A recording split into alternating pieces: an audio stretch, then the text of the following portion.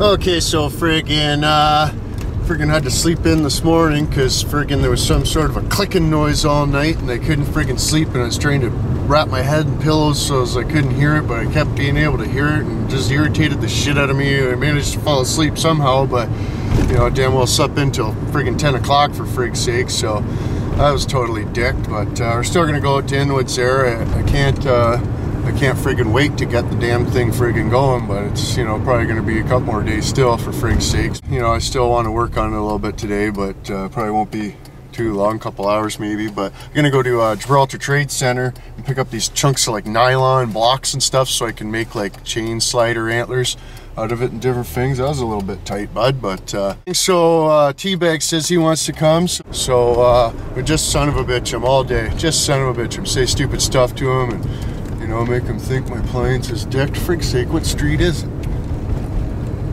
Oh! Okay, we got her, boys. Here we are live at son of a bitch MAF Center for frig's sakes, and we're gonna get some plastic bits. I'm here with T-Bag. Look at his appliance. It's friggin' dickered, different things. And then we cheeched. Oh, T-Bag's getting some DI fries for frig's sakes. Son of a bitch, look at him. Bigger. Oh, thanks, buddy. Yeah, no problem. Oh, big time. Check this out, boys. $28.80 for this piece of nylon for frig's sakes. It's this big. 28 friggin' dollars or some nonsense. 32 bucks altogether. At a fucking surplus store, too. Yeah, frig's sake. Who does that?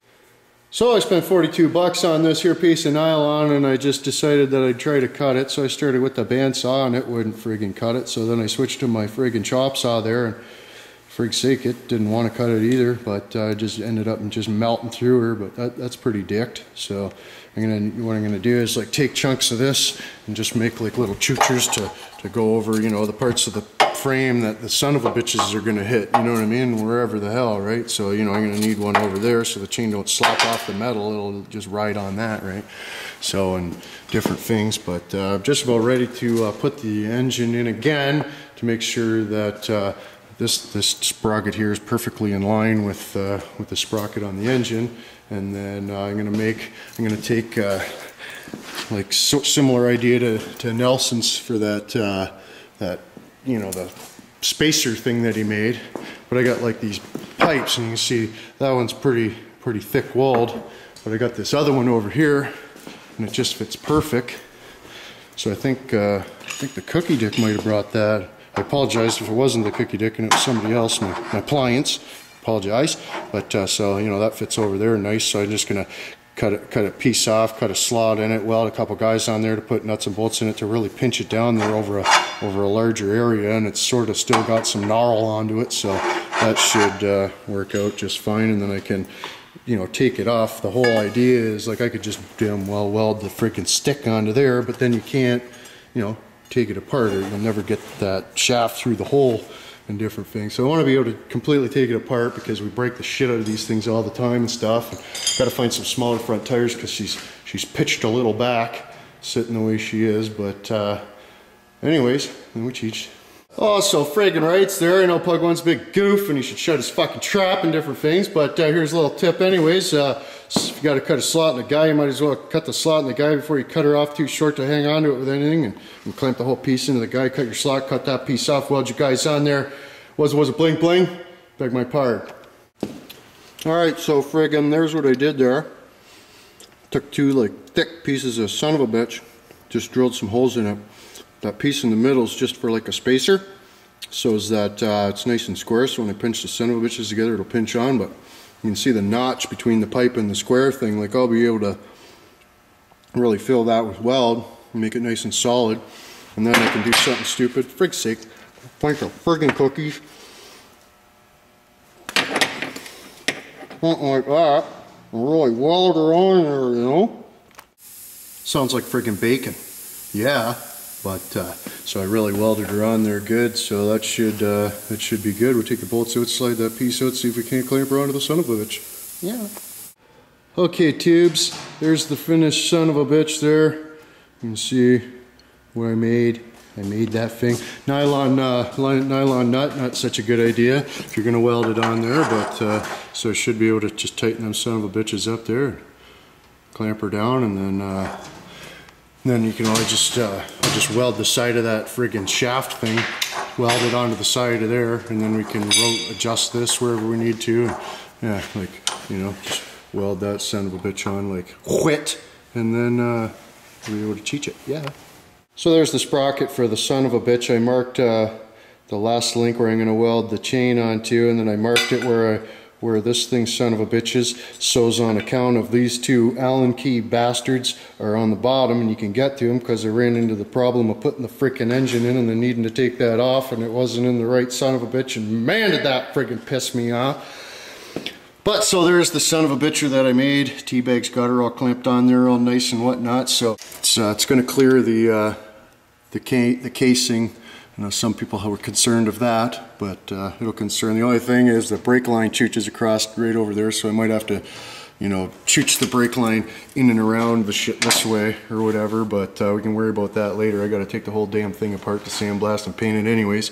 But I got my little choocher marked, so I'm gonna son of a bitch that, weld her up there, and then I'll tack on the friggin' antler.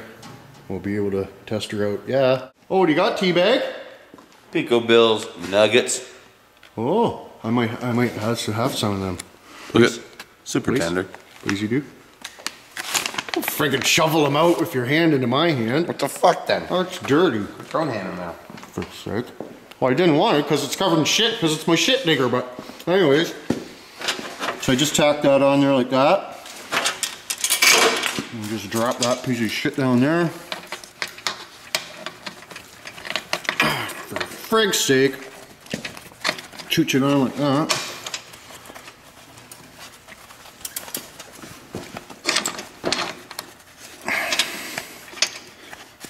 Chooch around. Oh, this is so easy with one hand, let me tell you. But so yeah, there we go. And then if Teabag turns that thing, it turns the chain, which pulls that the right way. Backwards. So well, once this goes forward. Well, like, you know, once I clamp that down on there, a couple Allen key guys, it'll be good to go, and then I can figure where we'll, you know, that's obviously not tightened in quite the right spot, but Maybe there. we can move it. Have that right up there. Yeah, more straight uppy downy, but anyways, let's friggin' do her. So there the son of a bitch is, and you see if like it will work. But once I get this shit clamped down, because if you look down here, you can see once you start turning it, then the son of a bitch wants to turn, but it leaves the sprocket right where it is. So yeah, you know, I'll need to, I don't know, tack that friggin' spacer ring antler friggin' thing, weld it to the shaft, and then clamp, you know, with the Allen key son of a bitches onto that. But I'm gonna have to cut and notch a little bit of this underneath. You know, you can see right down in there, there's like a piece of angle iron welded to the side of a piece of 1x1 square tubing nonsense, so I'm gonna have to just notch it out so as I can move this whole spiel over a little bit too, because it's just a little bit out of wampus. But once everything's all cinched and clamped down and everything, I'll be able to reach that forward. That'll pull that, the chain will this and that, and this is the crankcase. The only thing is it rub the brake line there, and it misses this piece of angle iron up here too. It'll just rest on it for restsies purposes, but as soon as you start turning it over, it lifts it up off of it. So that's friggin' awesome, or it's frig. But again, once I well, you know, I got to take it all apart, notch it, slide it over a little bit, and this and that. So I might get onto that today, might not, don't know yet. Oh my goodness, what a pain in the ass, but it's coming along there. Friggin' had to take it apart and put it back together 45 times, and I just friggin' cut a chunk of this off so as to allow for it to slide over a little more. I was gonna friggin' cut the friggin' chain off and flip the son of a bitch around, and you know, and just turn this thing around so the son of a bitches are on this side, but then it still wouldn't be enough for frig's sake. So I just cut it off and moved it over a little bit and slid her down, but she should friggin' work just splendidly. Like different things, it's almost like there's like a stop right there, that piece of angle iron. So this part here, when the son of it won't flap too much, so just chooch her forward, and that's way plenty friggin' chooch onto her, so that should work. But I got to figure out a way to you know, attach that friggin' piece of pipe with the slot into it on there. So I'll probably take it all apart, drill a hole in it, and then just plug weld the friggin' hole so as I don't have to friggin', you know, spin around the lathe or anything. But then that piece will attach on there real good, and I can just loosen this bolt and then put the son of a bitch wherever it is I feel like having it, you know, because it's going to have to line up with the key chucher on there, whichever way it's rotated, right? Because we've already welded on the son of a bitch, and the son of a bitch is already welded onto the mask. So frig's sake, so I got her all apart there, and I just drilled a little hole in each side of the guy, so I'll just fill that up with weld, and then I'll find a friggin' piece of key stuck there, slide her in there and chucher her all together and lock her all down, and then that won't spin on the shaft no more, and then I'll be able to clamp my friggin' guy on the end there, son of a bitch, the stovepipe on the end, and kick her over and start the engine. While he was doing all that, I have come up with combos and fucking beef nuggets. At the same time? Mm-hmm. Holy shit, how's that? I better try some of that. How was it? Kind of amazing. It was amazing? It's like 2 levels of greatness coming together to make a super great level. Yeah, right on. I love combinations. They're my favorite. Oh, try one. Don't mind if I do, kind sir. Okay, so let's try this. I got a combo and a son of a bitch.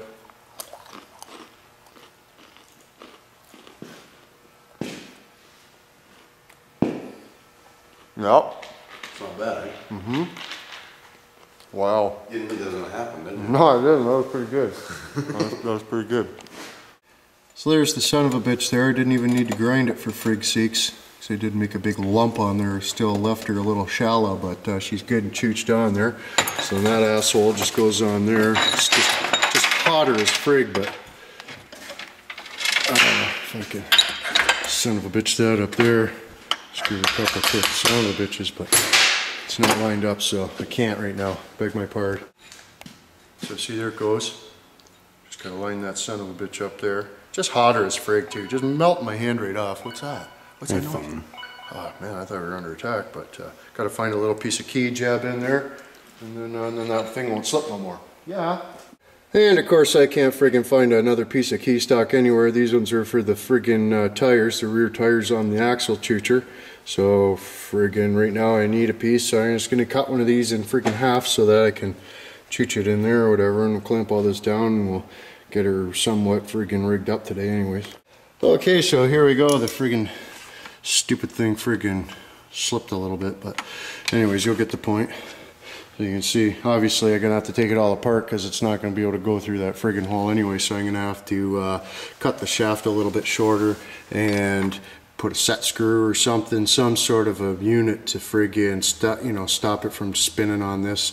The knurl got chooched off a little bit, so I don't know, maybe just friggin', I don't know, could even weld like a friggin' notch, little notch in there, and then that'll slide into a notch in the guy to stop it from spinning. But anyways, friggin', you can hear it chooching over, so there it goes. It just slipped again, so you can see that. But anyways, it'll, you know, once I stop this piece here from slipping on the guy, it'll totally work. Friggin' rights.